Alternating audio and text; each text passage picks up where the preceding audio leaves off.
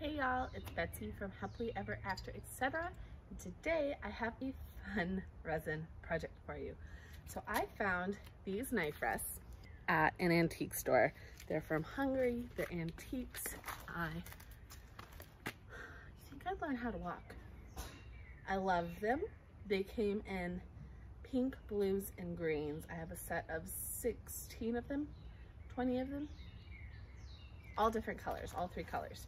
So I love them and I use them all the time, but I wanted some rose gold ones. So what I did was I molded these using a plastic container and some silicone mold making material. I will link the tutorial for how to make a silicone mold down below. And then once that mold was done, I poured resin into it and I made brand new copper knife rests to go with my silicone resin, not silicone, to go with my resin tablescape. I've made resin salad plates, a tray, and a 3-tier tray to do a whole pretty tablescape. And these knife rests were just the icing on the cake. So just a little blurb about knife rests. If you're not big into tablescapes, knife rests were made back in the day when you would have large course meals. So say a 10-course meal, you would have a knife rest on the table to put your silverware on in between courses when they would take your plates away, so that your fork, your spoon, whatever it was, never had to actually touch the table in between courses. So nowadays, they're just a fun little addition to any tablescape. They're like the icing on the cake, and I'm going to show you how I made some new ones. Now, if you do not have knife rests to make a mold out of, you can search eBay, search Etsy, find some, and you can always make more, because this is the problem with old antique things, is it's often hard to find full sets of something. So you may have found 4, but you need 8, you can make 8. You may have found pink, but you want copper. You can really do this with any antique pieces that you find. Now, of course, these are glass and the new pieces are resin, but I'm not using the copper ones with the pink ones. It's fine, it's beautiful. Let's get started. So in order to make these, you're going to need a mold. And once you have your mold, you will need gloves. This one came out of the box. You will need a respirator, all your safety equipment.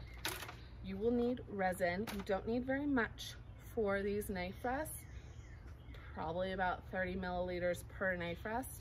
You also need mixing cups, you need stir sticks, and you need paint. Now for these, I wanted them to be really metallic, so I used Tester's brand oil-based copper paint. You can use acrylic paint, and if you use acrylic paint, they will be a little more transparent depending on how much paint you put in. Let's get started. I think I've said that a bunch.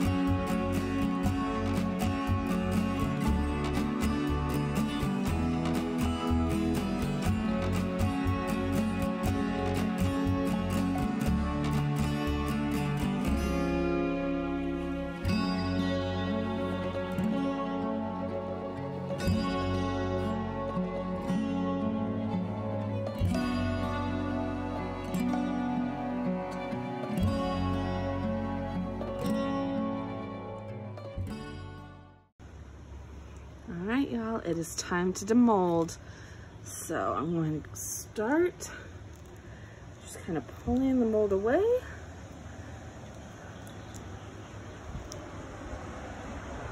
I'm going to see it separate. in so you can kind of get corner and pull it out. Beautiful.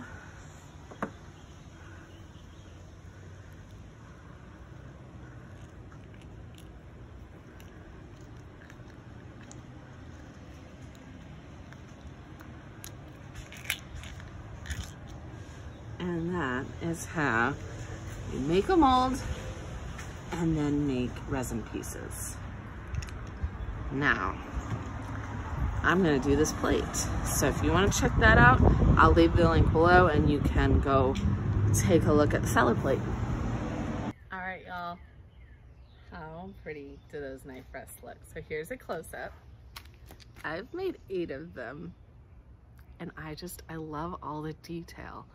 I mean, you can really see every little detail from the original that has transferred from the mold to these resin pieces. I love that you can take old, maybe family treasured pieces, things you find in antique stores, make new copies without having to pay $1 million. So if you liked this video, give me a like, subscribe, hit the button to turn on notifications, all the things. I will be back with another video next week. Bye, y'all.